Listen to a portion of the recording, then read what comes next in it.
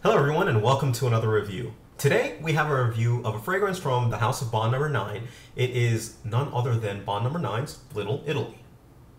Here's the bottle. It looks just like the other Bond Number 9 bottles. The only difference with this one is that obviously it's orange and it says Little Italy here on the circle.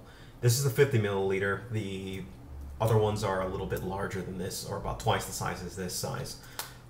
But either way, it's pretty much standard. The top is kind of loose. You can twirl it around like that. But the sprayer leaves a little bit to be desired as well. But other than that, it looks just like and acts just like the other Bond Number 9 bottle. So there is nothing spectacular about that. Now, this fragrance was released in the year 2004. This fragrance, it was created by Francis Kamel.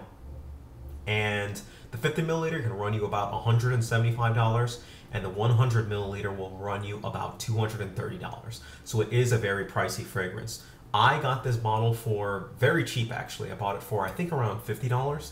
Somebody was selling it on a fragrance group, and I noticed they posted it for like, I don't know, $100 at first.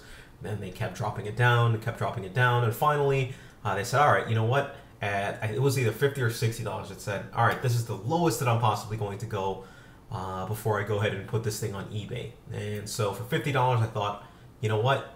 You know, this is well less than a third of the price that it retails for. So why don't I just, you know, go ahead and buy it? And that's what I wound up doing. So it was kind of a blind buy for me. I mean, the price of a niche fragrance for the price of, you know, less than most designers. I figured, you know what, it's worth a gamble. It had supposedly it was a heavy citrus, and I figured, you know what, let's take a gamble into it. But what it smells like, I'll get into that in a bit. Let's start with the notes.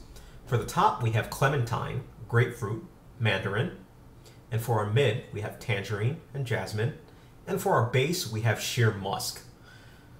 What this smells like, wow. When you start off, it actually has a very pleasant citrus blast when you immediately just spray it on your skin. The first thing that you smell is just a citrus blast. All of those notes that you were listed in, I mean, everything except for the jasmine and the musk were all citrus notes, and that's exactly what you get from the fragrance. You can smell the grapefruit, you can smell the oranges, you can smell clementine, which is kind of like an orange, but tangerine variations, orange variations. You get all of that on this when you come in. The problem with this fragrance is the musk. The musk combination with the citrus, it gives it this undertone of just nastiness, basically. I'm not sure how else to describe it. If you're a person who does like the musk and combination together, you're probably going to love this scent. But I don't think most people who are used to getting citruses will like this scent, because after about maybe a minute or 2 minutes is when the musk starts to come out into it, and it just turns into something just reminds me of orange cleaner almost. Like there's a couple of orange spray cleaners that you kind of spray around your house and, you know, scrub down. That's what this actually reminds me of. That's the first thing that popped into my mind when I smelled it for a while. In fact, when I first cracked this open from the box, at first I thought, okay, this guy just sold me a fragrance that was ruined in the mail because it's too old. And I kept thinking to myself, there's no way that this fragrance smells this bad or like this. And so I got some Bond Number 9 samples. Sure enough, it smelled the exact same. I did not have a faulty bottle. It's what exactly it smells like, and I was pretty disappointed in that. So in my opinion, the musk is really what's ruining this scent. And it makes sense now that I think in my head why I don't see many citruses mixed in with musk, because it probably does something like this to it. But either way, that's pretty much the smell that you're going to get when you spray this. Now for sprays, I give it anywhere between 2 and 3 sprays. This was a little bit harder for me to wear and to try out for it, but 2 and 3 sprays is the safe bet that you're going to go ahead and do with this. For the occasion, casual and work are pretty much the 2 occasions that I can see for it. Even with work, I say you're chancing it a little bit more. I personally think this smells a little bit nasty. Some other people were a little bit more reserved in their opinion of it. It smells like cleaner, but, you know, do you want to go to work smelling like a cleaner? It's not necessarily too bad, but it's something to keep in mind. For the season, definitely a spring summer scent. For your age group, I would suggest, because of the musk, 25 and up. it does have more of a mature vibe. The opening is a very playful and friendly thing, but again, that goes away after about a minute or two, and you're left with the citrus on top of musk. Projection and sillage. Projection is about average. Sillage, a little bit under average. It doesn't relieve much of a scent trail at all. And for longevity, expect to get anywhere between 5 and 6 hours on this one. Now, let's get on to what other people thought of this fragrance. Here's some. So this is for Little Italy. It's got a very strong fruity smell. It smells like something you spray on your food. It smells like food. I'd give it a C. I mean, it doesn't smell bad, but it just doesn't, it's not something you'd want to spray on yourself, I don't think. So I can tell you what I don't like about this fragrance, and that is that it smells a little bit like, say, a household kitchen cleaner or something like Pledge. It has a really fresh, lemony or orange smell to it, which I think is great, again, for like a household product, but not for a fragrance scent. So I don't prefer this one, and I guess I would give that like an F for real, because I don't think I would buy it as a fragrance. So you ever remember when you had those little Pez dispensers that would pop open and like use it around their neck and you pull out a piece of Pez?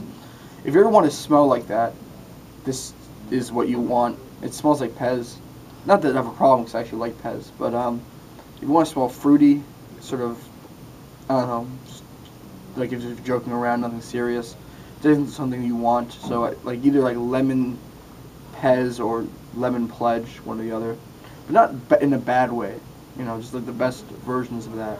Definitely citrus of some kind. I would give it a C, just because it's, I feel that it only used for very, very rare occasions. Okay, this smells like going into a gas station bathroom. It's too perfumey, too orangey and artificial, and I give it an F. I actually really agree with it. That's the first thing I thought, that this smells like a cleaning detergent. This, it's very citrusy, but not in a pleasant way.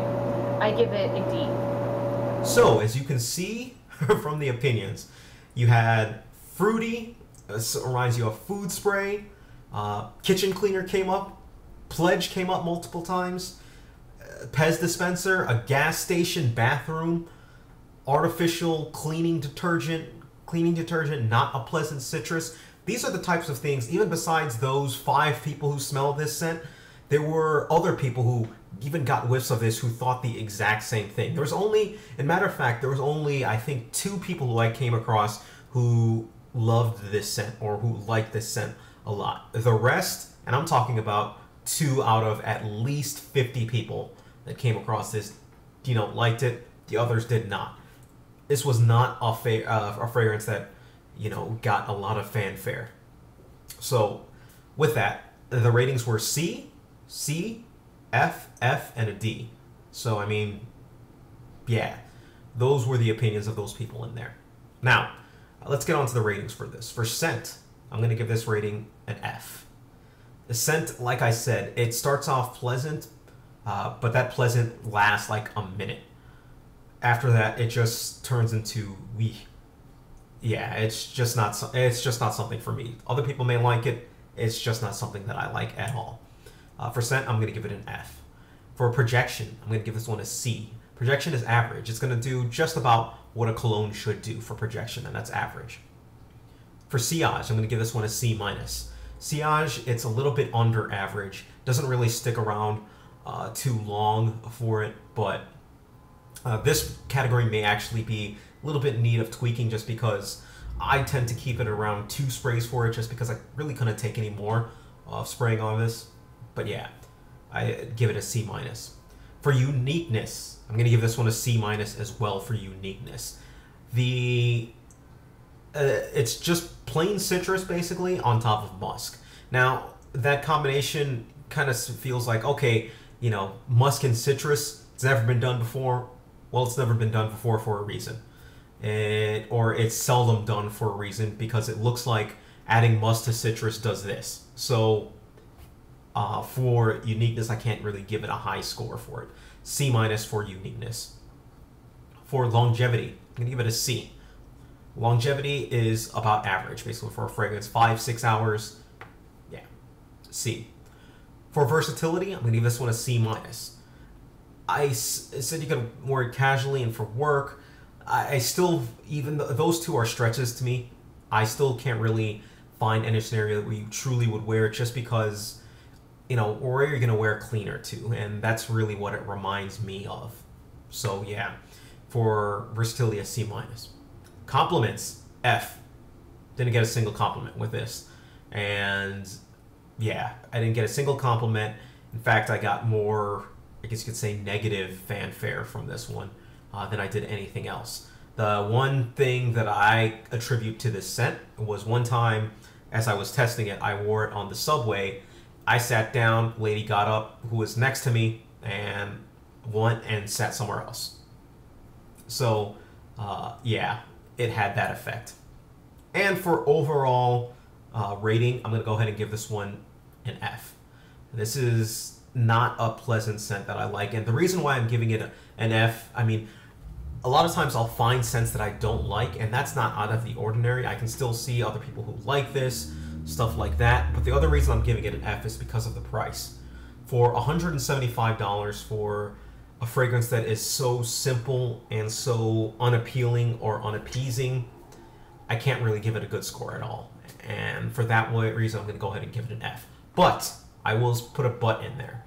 If I would highly suggest you try it out, because the citrus, almost everyone likes citrus. The citrus, if you can stand that musk with it, this fragrance is going to work perfect for you. If not, then no. It's really a matter of that. If you can take that musk mix with the citrus, that'll determine if you like the fragrance or not. So if you have any questions whatsoever, please feel free, let me know. Leave me a message. Do whatever you got to do. Thank you. Take care of yourselves and have a great day.